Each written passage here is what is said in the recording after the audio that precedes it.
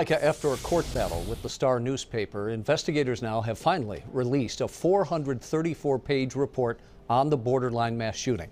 It includes previously unknown facts about the attack, as well as surveillance and body cam footage that's never been seen by the public.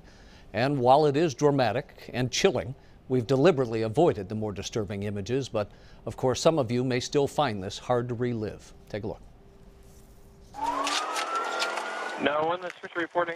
Yeah, I heard some gunshot on borderline. It was just after 11 o'clock on November 7th, 2018, when former Marine Ian David Long, dressed all in black, walked in the front door of the Borderline dance hall and immediately opened fire on the more than 250 people inside.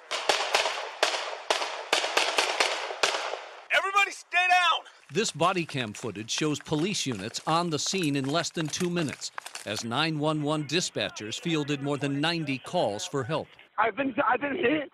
I'm bleeding everywhere. People are running everywhere. My friends are inside. This surveillance video shows Sergeant Ron Helis, one of the first officers on the scene, leading an entry team to the front door, then cautiously moving in, sweeping his rifle from side to side. The shooter by then had made his way to an office where he was still firing and throwing smoke grenades into the panicked crowd. The Ventura Sheriff's Office writing, hundreds of patrons scrambled to get out of the bar or hide any way they could. Many threw tabletops and chairs through windows, while others hurled themselves through plate glass windows to avoid certain death. 128 bar patrons were injured in the stampede to get out. Dozens of them ran into responding officers. Is anybody hurt? No, we're good. Joe? Okay. All right, this way, right here. Keep your hands up where everybody can see them. Those who couldn't escape hid in the bathrooms and the attic and called their loved ones and police. There's a shooting at Borderline. Is anybody injured?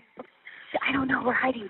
The investigators found that during his attack, Long, who had a .45 caliber handgun and a half-dozen large-capacity magazines, would fire 61 rounds into the bar, killing 11 people. I want to go to the front and see if you can make contact with Helis, see if you need anything. Unfortunately, by the time those backup officers reached Sergeant Helis near the front door, he had been shot by the suspect and caught in friendly fire. He would die at the scene. 20 minutes after the massacre erupted, Long would take his own life while sitting on the office floor. And police are describing the shooter as an unpleasant, antisocial combat veteran who hated civilians, especially college students. He visited the bar's website just 6 days before the massacre and then apparently picked Wednesday the 7th because it was a country western themed college night. Cher, I'll throw it back to you in the studio.